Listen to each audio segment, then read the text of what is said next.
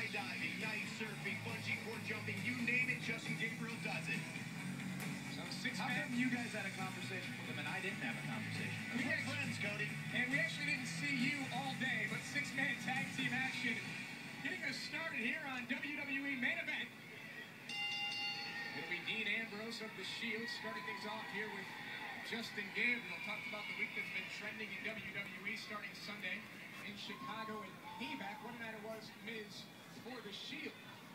Oh, absolutely. Retaining all their titles. You know, Dean Ambrose retained the United States Championship. The tag team champions are still the tag team champions.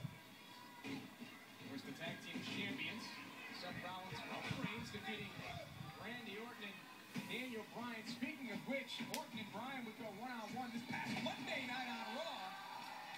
As Justin Gabriel all fired up here, that match would end in a bit of controversy as Daniel Bryan was injured. The match was stopped by WWE COO Triple H.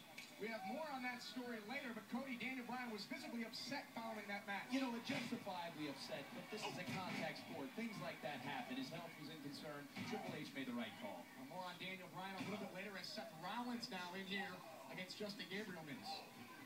Yeah, Seth Rollins is the faster one of the Shield. He does a lot of the high-flying stuff as well. So this will be action-packed right now with these two in the ring. What would you say is quicker, Seth Rollins or Justin Gabriel? Don't forget, Gabriel's a three-time tag team champion. There you go. There's your answer. Crossbody cover and a quick kick out there by Rollins. The Shield is unlike anything. They've taken the style of the Fabulous Freebirds, Buddy Roberts, Terry Gordy, Michael Hayes, and they've perfected it. This is Jey Uso.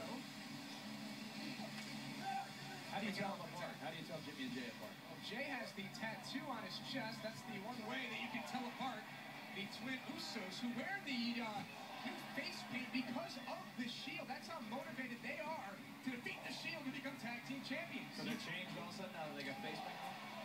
You know, back in the day, their ancestors would paint their faces and do the Civital dance to intimidate their opponents, and that's exactly what they're trying to do with the Shield. Oh, and Cody, Miz and I had this conversation last week as Dean Ambrose pulls Seth Rollins out of harm's way. The Shield will look to regroup. Are the Usos this close as a six-man tag team match continues?